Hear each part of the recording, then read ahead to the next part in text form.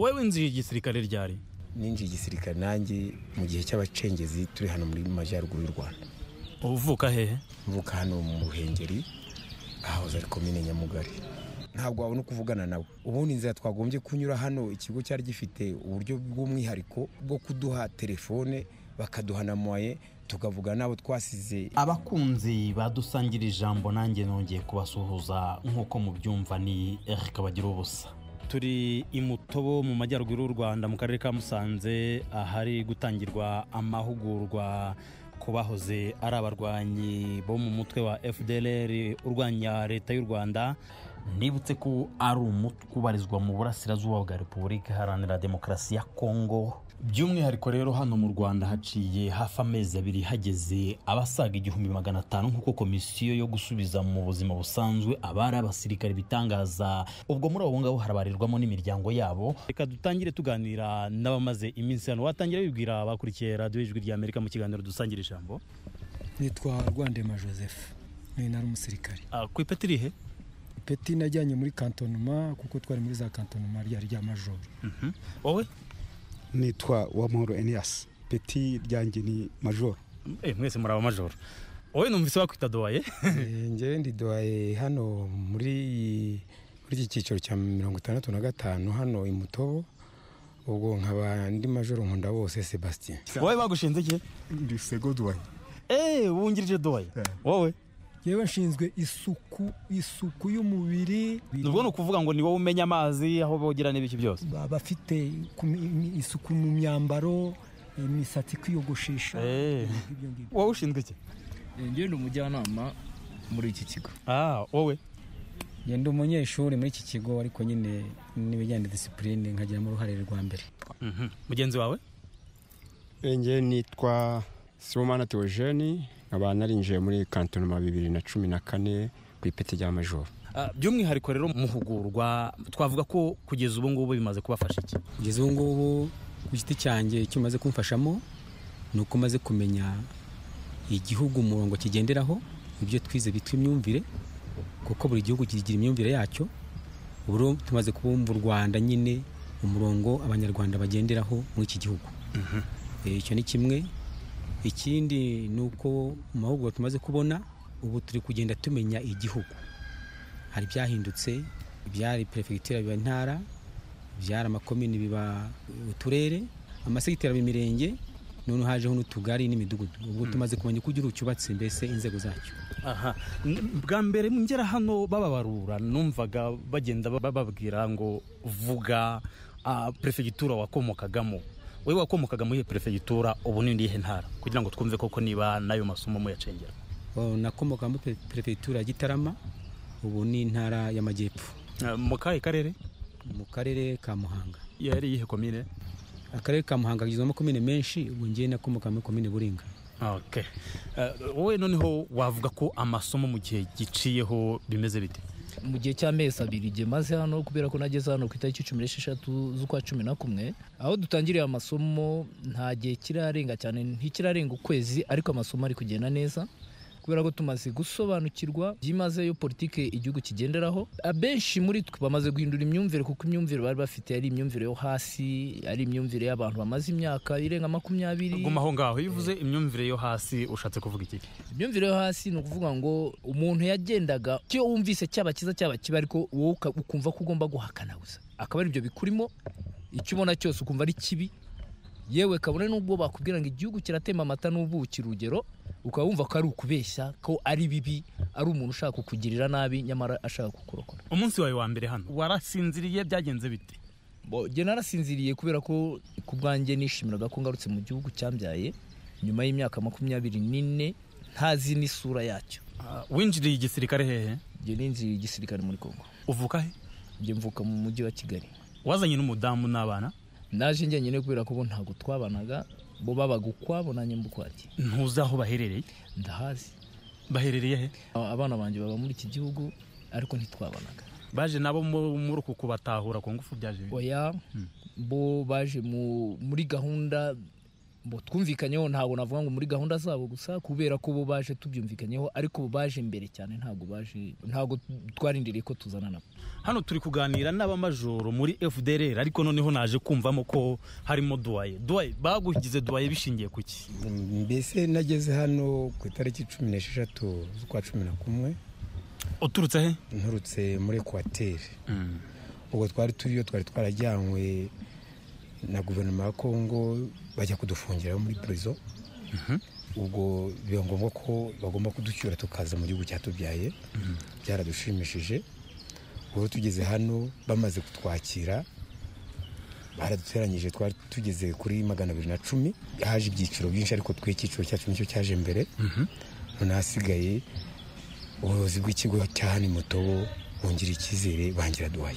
Barakurebye gutya bakugira duwaye cyangwa hari icyo bashingiyeho kubona wenda uri umuntu uri sharp bimeze bite? Wa muntu uza mbere mu bitekerezo bimeze bite? Byerekeranye n'amapeti, iyo uri mukuru mu gisirikari bakugira duwaye aho ugiye hose. Turase noneho ku nyigisho nk'uko nagiye mbaza abagenzi bawe b'amajoro, wowe urazibona ute n'imbeshyire ngo uri duwaye? Nkurikije uko nabibonye, nkurikije twakiriwe neza, batweretse urukundo, batwereka ko igihugu kidukeneye kugira ngo dufatanye n'abandi kubaka u Rwanda rwacu. Batweretse uko igihugu cyubatse, batwereka nuko igihugu gifite uburyo bwose bwo gushaka ko abana b'u Rwanda bagaruka mu Rwanda tugafatanya kurwubaka. Ubwo inyigisho nkurikije ku giti cyanjye, inyigisho ziri kuducengera kandi turi kuzifata ku buryo bwiza. Buri muntu agira umwihariko uko yumva. Umwihariko kuri we wavuga ngo iki cyaranyuze birenze niki? Batweretse inzira yose umuntu agomba kunyuramo kugira ngo abone amahoro. Ubwo rero ariyo nzira nziza u Rwanda rukoresha rufasha abanyarwanda gutahuka kugira ngo baze mu mahoro. Kuko nta mahoro nta majyambere nta n'ibindi byakorwa. Icyo cyaranyuze kubera ko twageze hano natwe tukakirwa neza, tukabona ko u Rwanda rufite amahoro. Nanjye nanyuzwe n'iyo nyigisho bampaye. Wowe winjiye igisirikare ryari? Ninjiye igisirikare nanjye mu gihe cy'abacengezi turi hano muri majyaruguru y'u Rwanda. Uvuka hehe? Mvuka hano mu Ruhengeri, aho ari komine Nyamugari. Ubwo hari mu wuhe mwaka? Mu mwaka w'1998. Winjiye igisirikare wisujya muri Kongo? Ubwo ninjiye igisirikare, ubwo noneho hasigaye igihe kigeze cyo gusubira, yuko abacengezi bari muri kano karere. Bigeze igihe cyo gusura muri Kongo, dusubiraho nyine tujyana n'abandi. Amasomo nyayo ya gisirikare nafatiye muri Kongo nigishwa n'abari badukuriye. Ndabona ufite telefone nka duwaye ukuriye abandi hano bari guhugurirwa i Mutobo, ariko amakuru dufite wenda uri buze kuyampakanira cyangwa uyanyemerere, nuko haba hariho kuvugana umuntu wa hano akavugana n'umuntu wo muri Kongo akamubaza amakuru, ese ko mwatashye abimeze bite? Nabyo bibaho hano? Hano ntabwo biri kudushobokera, kuko guhamagara umuntu muri Kongo uri hano nta muwaye, yuko ari ibiciro byarazamutse. Kuba ufite telefone udafite amafaranga ntabwo wabona kuvugana nawe. Ubundi inzira twagombye kunyura hano, ikigo cyari gifite uburyo bw'umwihariko bwo kuduha telefone bakaduha na muwaye, tukavugana nabo twasize inyuma muri Kongo kugira ngo tubatinyure, tubereke ko igihugu twasanze ari igihugu kidukeneye kandi igihugu kitwifuza, ariko ntabwo ubwo buryo buragerwaho. Mujya mutanga ibyo bitekerezo kuba bakuriye kugira ngo babashe kuba bareba niba hari icyo babikoraho?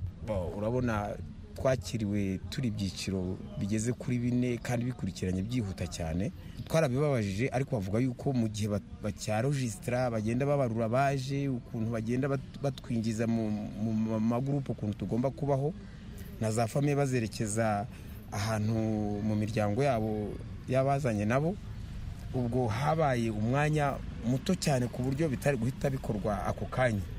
Ubwo rero nkaba nizera ko ikibazo twagitanze nabo bakaba cyitegura kugira ngo bazakidufashe mu turere ko twatinyura abandi kugira ngo base. Ariko nka duwaye nyamugenda mu bimbere niko ariko nakwita, ndibwira n'ubu ngubu ntabwo wagenda ukabibaza se cyangwa ugakurikirana ngo ko twabahaye igitekerezo kimeze gutya kandi nk'uko n'ubundi kigamijwe ari ukubaka u Rwanda, ntabwo icyo kibazo bashobora kongera kutakira se?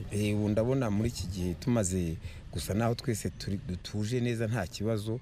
Ubu muri kano kanya ndumva directeur ari hano yaramaze iminsi muri konje, iyi minsi mikuru yaririho. ubwo ndibuze kukimugezaho ture ko yakidufasha. Ndagusaba nawe ubunararibonye bwawe ku munsi wa mbere ku butaka bw'u Rwanda urahageze, twumvise n'amakuru ko baje bababoshye. Wahageze ku butaka bw'u Rwanda wiyumvise ute? Mu ntangiro nyine urazi ko ari ibintu biba biruhije, twaje tuboshye kandi naho twari mu ibohero, twurira indege ntago twigeze tubohwa, ariko tugeze ku kibuga cy'indege hariya Igoma bahise batuboha. Twumva ko ibintu bihindutse, twongeye dusubiye mu ibohero. Ubwo tuza tuboshye, tugeze hano Mutobo bakimara kutuvanamo ingoyi bari batubohesheje, nibwo umuntu atangiye gusubiza umutima mu nda. Muri make guhera icyo gihe kugeza uyu munsi ibintu byagiye bihinduka buri munsi bitwerekeza ku byiza. Icyitwaga ibohero twasanze ari igihugu kitwakiriye, ari umubyeyi wacu w'igihugu washizeho inshingano zo kugira ngo batwakire. Akadukomeze, hariya wewe witwa nde? Nitwa Major Uwamahoro Elias. Uvuka hehe? Mvuka mu karere ka Musanze mu cyahoze ari komine Kinigi. Uri iwanyu rero? Ni hafi yaho. Dusangize nawe ubunararibonye bwawe ku munsi wa mbere ku butaka bw'u Rwanda.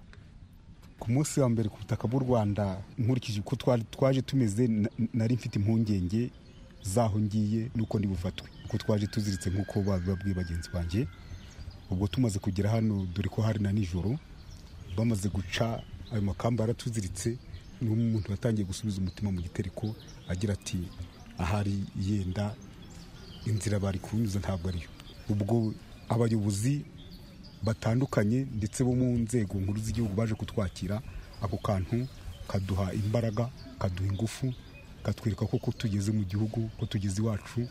Noneho impungenge zitangira kurangira, ubwo tubona ko tugeze mu bacu koko, baratwakira turasabana, dusubiza umutima mu gitereko. Hari amasura wabonye mu baje kubakira ku buryo wahise uvuga uti naka ndamuzi twarabanye mu ishyamba? Mu baje kutwakira abo twabanye mu ishyamba ntabwo bari benshi benda bari bahoze hano, ariko nkubona amenye ni komiseri hano muri iki kigo cya Mutobo ubu bita Elia yarabarimo, ndetse harimo na gavana w'intara wagerageje kutwakira nawe yararimo, ndetse na presidente w'iyi komisiyo Mukantabana nawe yarahari.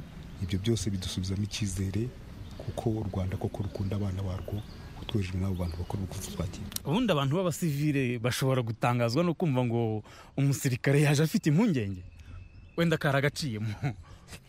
Impungenge umusirikare ntiyakagombye kuzigira igihe ari ku rugamba, ariko kuko twe twari twararambitse intwaro tutakirwana, turi gushaka guharanira amahoro. Noneho nyuma y'icyo gikorwa cyo guharanira amahoro badutera amakamba. Izo mpungenge rero nubwo umusirikare nanone ubura umuntu, icyo kitadutera impungenge.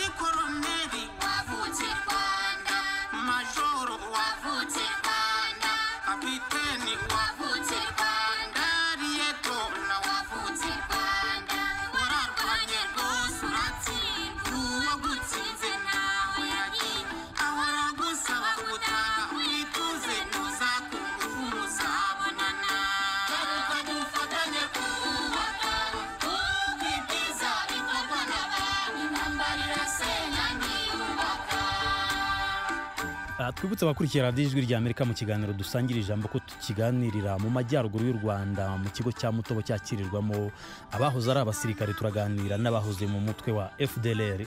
We uri nde harya nyibutsa? Major Rwanda Joseph. Uvuka hehe? Kera yari prefecture ya Butare, komine Gishamvu, secteur Nyakibanda. Ubu rero mu ntara y'Amajyepfo, akarere ka Huye, umurenge wa Gishamvu, akagari karacyari mu Kibanda n'ubundi. Wageze mu Rwanda ibyo byose ubizi cyangwa wabimenye hano? Ntabwo nari mbizi neza, icyo nari nzi nuko ari mu ntara y'Amajyepfo, akarere narijinganyaga nimba ari Nyaruguru cyangwa Huye, kubera yuko komine yacu hari igipande kimwe cyagiye muri Nyaruguru, ikindi kiza muri Huye. Kugeza aho nibwo nari mbizi. Mbere yo kwinjira ku butaka bw'u Rwanda wari ufite sura ki ku Rwanda? Isura amakuru yari menshi, ariko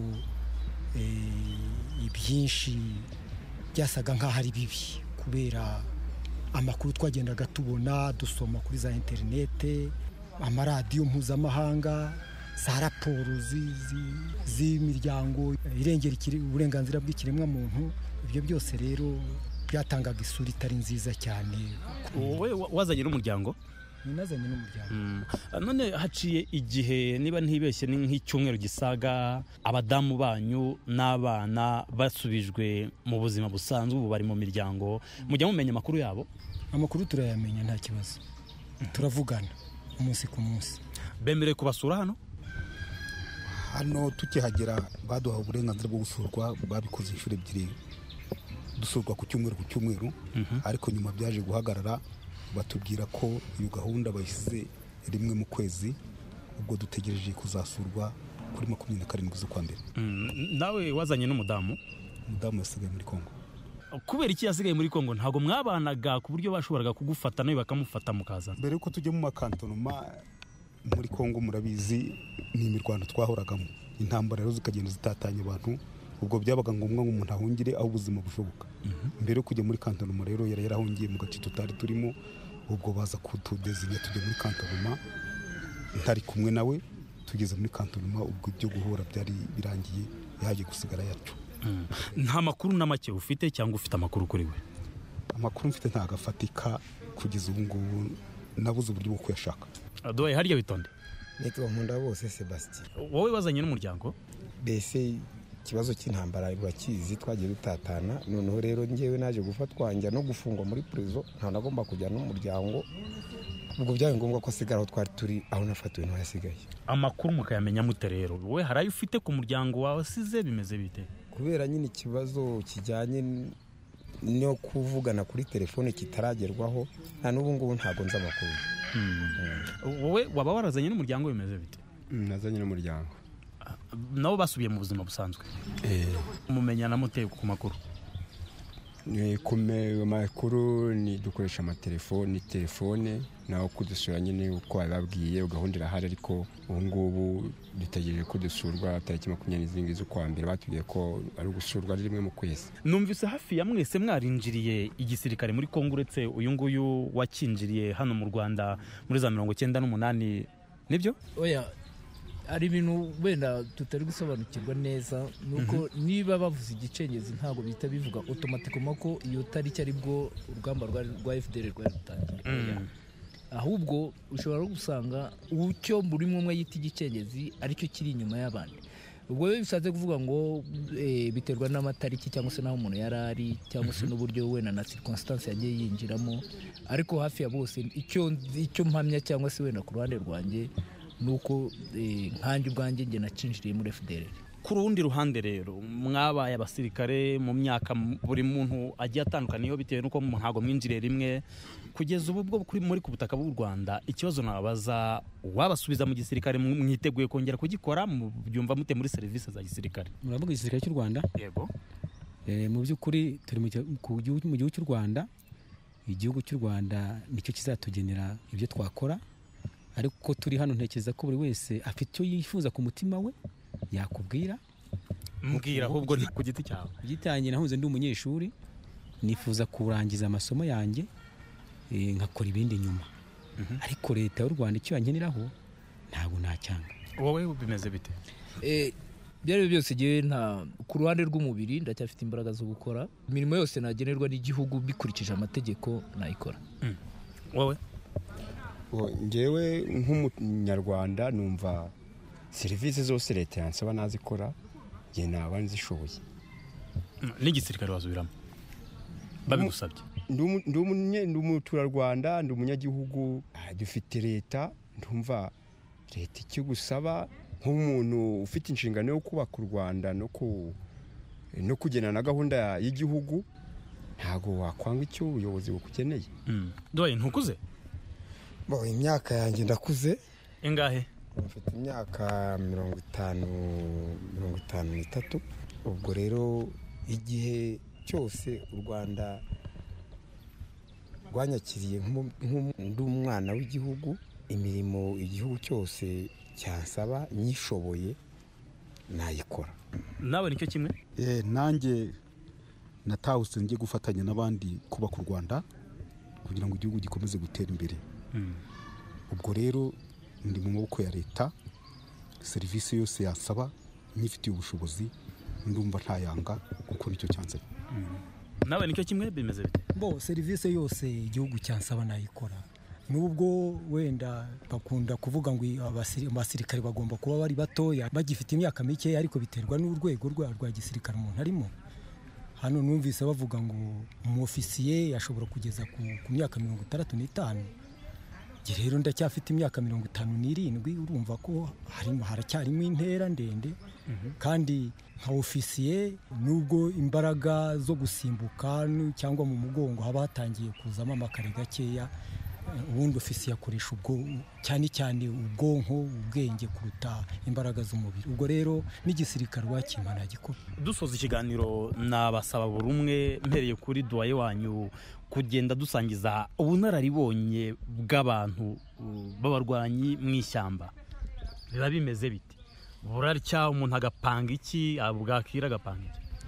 bo nkuko nge nabaye mu ishyamba kandi mbana n'abandi, iyo umuntu ari mu ishyamba bona nibyo bita maki, ubwo umuntu abaho nyine nk'inyeshyamba. Inyeshyamba ishakisha uburyo yabaho, igashakisha n'uburyo yategura ibyo kwitabara igihe icyo ari cyo cyose itewe. Muri rusange twabaga turi kumwe n'abandi bagenzi banjye, tugashakisha uburyo twabaho mu byerekeranye na survie, noneho nyuma yaho tugategura no kwitabara igihe umuntu aje kutwataka. Mwatakwaga nande cyane? bo ibyo byose igihugu cya Kongo kirimo amarebere menshi cyane, ku buryo iyo utabaga watatswe na guverinoma watakagwa n'abamayimayi, ukatakwa n'indi mitwe yabaga iri hirya no hino bita abanyatura. Ubwo buri gihe cyose umuntu ahogara yiteguye. Naje gutungurwa n'umwe wambwiye ngo mwasomaga amakuru kuri interinete mukumva amaradiyo mpuzamahanga, birantungura mu ishyamba. Mu ishyamba nyine nk'uko mugenzi wanjye we kubibwira, ubuzima bwaho bwo burakomeye, kugaho bukomereye nta mushinga, abantu baba bari gucungana n'amaramuko gusa no kwitabara igihe baramutse bateye. Muri iyo pose nanga suko kwicara wabarimo, wagize amahirwe akabona agatelefone, wagize amahirwe akabona akaradiyo, abafite akanya ko kugakurikira akamenyera hawe makuru atambuka hirya no hino, uko ndi kuba amakuru agenda amenyekana. Ariko nagiye numva nanone ngo ikintu bita ibihuha biba byiganje kuruta.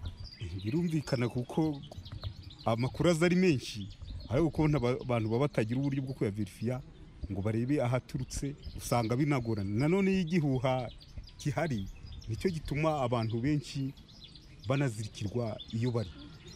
Ibihuha abantu barushaho kumva ibihuha gusumbya uko bakumva ukuri. Icyo gihuha kikabazirika. Rero niyo mpamvu bumvise ko igihuha aricyo gifite agaciro ngi. Muri hano nk'abasirikare bahoze muri Fdlr, ariko mu kuhava muzaba mumeze nk'abajya gutangira ubuzima bundi bushya, wabageze imbere y'ubutegetsi mwabubwira iki? Inkunga zo ni nyinshi, inkunga zo dusaba ni nyinshi. Urabona ni imyaka benshi, ni imyaka 24 nkanje ubwanjye giye wivugira maze imyaka 24 ntari mu gihugu. Birumvikana ko muri classe zose nkeneye inkunga. Ubwo rero inkunga nta handi nzazikura. Hano muri iki gihugu hari politiki iriho ya mbere, nuko ugomba kwigira ukishakamo ibisubizo. Nturangamire cyane kuri leta gusa cyangwa se abavandimwe cyangwa se amafamiye, cyane cyane ko harimo abafite n'amafamiye yarangiye cyangwa se asigayemo bake nabo wenda nabo badafite ubushobozi buri bwinshi. Byumvikana ko tugomba gukoresha umuvuduko uhagije cyangwa se w'imbere kurusha abo twasanze kugira ngo twiteze imbere.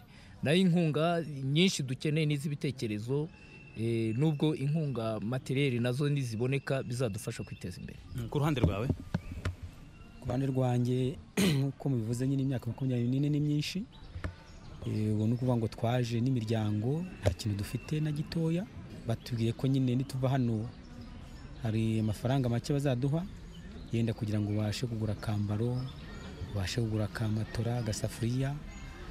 Ariko nk'icyo twasaba nyine mu gihugu twajemo kiratuzi, nuko nyine baranabidusezeranya ko igihe hazajya haboneka nk'akanya nk'akazi bazajya batwibuka, cyane cyane ko tuzigishwa n'imyuga kugira ngo tubashe kwiteza imbere. Ikindi nyine ubwo nukuvuga ngo tugiye mu miryango, turasanga imiryango yacu. Icyambere umuntu aba yifuza no kubana neza n'umuryango asanze, noneho haba n'icyo umuryango umufasha tukakimufashamo kuko intambwe ya mbere arushya n'umwana mutoya igiye gutera intambwe ya mbere bamufata akaboko natwe turi muri urwo rwego ariko cyane icyo dutekereza twebwe nuko tugomba gukoresha imitwe yacu n'imbaraga zacu kuko ngo akimona kazi imvura ihise tukwiteza imbere ku bwacu. Reka dusoreze kuri Duwaye, ndabona n'igihe kigenda kidusatira.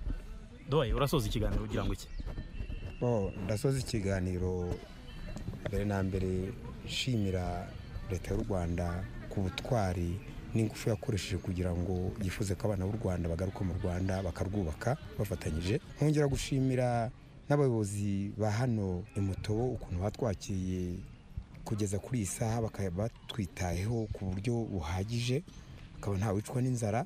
Ubwo nanone nkaba nshimira abarimu batwigisha saba ko rwose inyigisho zabo ziratunyura kandi n'andi masomo asigaye tuzayakurikira neza nta kibazo kuko twese ubu twamaze kwibona ko turi abavandimwe kandi turi bamwe mu gihugu cyacu. Tumaze kumva abahoze ari abarwanyi muri Fdlr bazamura imbogamizi y'itumanaho hagati yabo nabo basize i Kongo, twavuganye na Bwana Francis Musoni, umunyamabanga mukuru wa komisiyo ishinzwe gusubiza mu buzima busanzwe abari abasirikare, ni ku murongo wa telefoni.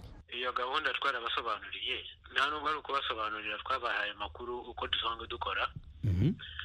Hariya Mutobo tuhagira telefoni zifite amafaranga ahagije, umuntu wese ushaka guhamagara aho ashaka guhamagara wese. Ni serivisi yo gukangurira abantu gutaha. Telefone rusange iri aho ngaho mu kigo? Ni telefoni y'ikigo cya Mutobo. Rero ushaka guhamagara wese areba Senta Marija bakamuha agahamagara abo akeka ko badafite amakuru yuzuye. Ni nabwo buryo twashoboye kubabonera imiryango yabo bose mu gihugu ahangaha. Murabizi ko abagore babo n'abana bose bamaze gutaha. Nabwo buryo twakoresheje kugira ngo bamenye amakuru y'aho imiryango yabo iherereye. No muri abo ngabo bavuye za Kisangani, iyo telefoni bagenzi babo babatanze gutaha barabatelefoonaga bakababwira amakuru. Uretse n'ibyo ngibyo twakoresheje na za Skype nabo ngabo bari muri Kisangani za Warungu Warikare bakavugana n'abari mu Rwanda ahangaha, ari abatashe bavuye mu mashyamba, ari n'abandi bagenzi babo bene wabo imiryango yabo bakavugana. Rero uburyo bwo kuvugana hariya Mutobo ntabwo ari ikibazo, nta kibazo gihari mu buryo bwo kuvugana nabo bashaka kuvugana nabo. Niba bumva neza umuntu ufite telefone ye ku ruhande kwa kunda bavuga ngo barasaba amafaranga yo gushyiramo, ntabwo biteganijwe ahubwo hari telefone rusange. Niko bimeze. Murabona iyo telefone mwashyizeho navuga ngo imaze gutanga inyungu cyangwa kubyara umusaruro ku kigero kingana iki? Yarafashije cyane, nta nubwo ikijyaho imaze igihe kirenga imyaka 5 ihari hariya Mutobo. Rero byarafashije cyane, nanone biza byunganira biriya biganiro byo kuri radiyo Rwanda, yayisanga mu banyu, byunganira nanone iyo Skype nakubwiraga, byunganira n'abandi banyamakuru baza hariya Mutobo wabonye ko hafunguye abantu bisanzura. Abanyamakuru benshi ari abo mu Rwanda ari nabo mu mahanga bose bakuze kuza bakifatira amakuru y'imvaho bakayasakaza bakayatangaza, abantu bakumva ubutumwa bagenewe. Birashoboka rero ko abo bavugaga ko bagejeje icyo kibazo cyo kuvuga ngo babaha amafaranga bashyire muri telefone zabo baba batazi iyo telefone rusange, niba ariko nabivuga? Oya, barayizi iyo politiki yo kuvuga ngo uhe buri muntu amafaranga ashyire muri telefone ye, ntabwo wamenya umusaruro wabyo. Ntabwo byakunda, ntabwo bishoboka buri muntu ushaka amafaranga gushyira muri telefone ye muha amafaranga yo gushyira muri telefone ye, kandi hari serivisi n'uburyo abashobora guhamagara n'uwo ahamagaye akamwakira. Kuvuga ko badafite amafaranga yo gushyira muri telefone ntabwo aricyo kibazo, ahubwo ikibazo ni imyumvire yabo. Nabo ubwabo bari urabizi ko batashye batabishaka, bagombye kubapakira indege barabazana batabishaka. Ntabwo ari uko bari babuze amakuru bari mu nkambi hariya, twaravuganaga nabo kuri video conference bakabyanga nkana ko badashaka gutaha, ko byose ari ugupfa bazapfire mu nkambi. Bwana Francis Musoni, turabashimye ku kiganiro muhaye radiyo Ijwi ry'Amerika. Ku musozo w'iki kiganiro rero nongeye kubashimira mwebwe twaganiriraga ku Ijwi ry'Amerika Imutobo mu majyaruguru y'u Rwanda, ikigo gitangirwamo amahugurwa ku bari abasirikare bagiye gusubizwa mu buzima busanzwe. Shimiye namwe mwari mudukurikiye, mbifuriza gukomeza kunogerwa na gahunda z'Ijwi ry'Amerika. Mwari na Eric Kabagira ubusa, ubwo naho utaha.